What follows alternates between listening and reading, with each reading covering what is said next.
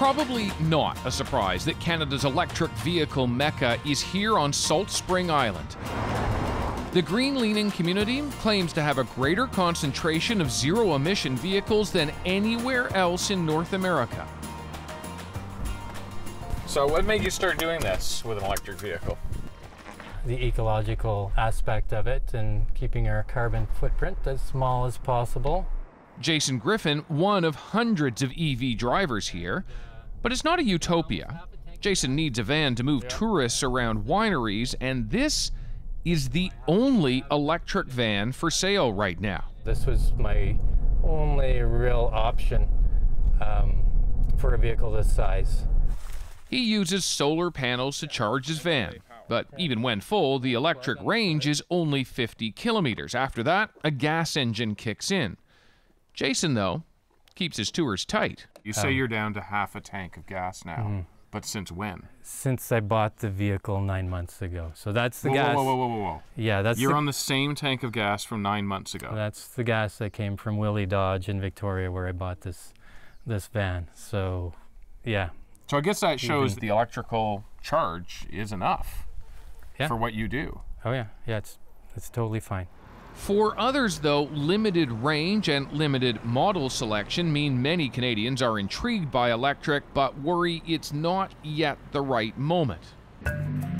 Doing this story about electric vehicles, even we weren't confident enough to drive 700 kilometers inland in an EV. But as we head up the mountains through snow and wilderness towards the isolated town of Rossland, we're meeting someone whose job it is to bust myths and assuage the worries. So have you driven? No? Okay, have you got much information before? You're brand new. Yes. Yes, that's great.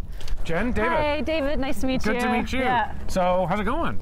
It's awesome. EV show's on. It's on. Jen Grebeldinger is showing off electric vehicles, trying to dispel myths in the rural interior, where conditions can get bad quickly.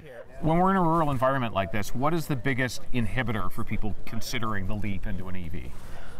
So across BC, what we always hear is selection, availability at dealerships, local dealerships, and then cost. To challenge misconceptions, Jen is offering test drives. So we hop in too. When you're out there talking about electric vehicles, what are the things people go, yeah, but? Yeah, but winter. Winter. Yeah, but hills. Hills. And what do you say to those? Just drive safely with winter tires, and that's your winter driving for most people, right? You seem to like it. I like it, yeah. There are a lot of surprised looks here. And that's the point of this EV showcase, to have existing EV owners explain just how they manage. Do you have kids? Yeah, two boys. And everybody gets in there? Yeah. There is a map of the Kootenay charge infrastructure over here. Okay. So that's actually a lot more than I would have thought. Okay, so a fair bit. And there's still the front motors in here too. And then there's your fluid there. Okay. Fluid. We are 7 hours from Calgary, 7 hours from Vancouver. Why an electric vehicle? The principle, basically. My requirements were a 500 kilometer electric range and all-wheel drive for the mountains in the winter. And how many vehicles did that leave you to choose from? This is the only one. Actual selection is still quite limited, but it is changing. More cars, larger cars, soon pickups. Pull it back into drive there. So car's still on, obviously. So how do you know it's running? The screens are on. And gradually, more with ranges above 300 kilometers. Oh, she's responsive, eh? It's so easy to drive. In the passenger seat, a farmer from Saskatchewan. The electric tractors are coming out too. Yeah, Thomas tractors, yeah, they'll be coming. Not sure how all that's gonna work. His son-in-law, though, thinks it could work into his lifestyle. What'd you think? Oh, it's awesome. We get so used to being able to do whatever we want, whenever we want to do. We get hungry, we just stop whenever, and we don't have to plan anything out. But with a little bit of pre-planning, you could make this work. That is the hope of the EV showcase. Get people thinking less about the barriers, more about overcoming them. Indeed, for EV owners, most, if not all, charging happens at home, and it's cheap, $2 or $3 for a full charge.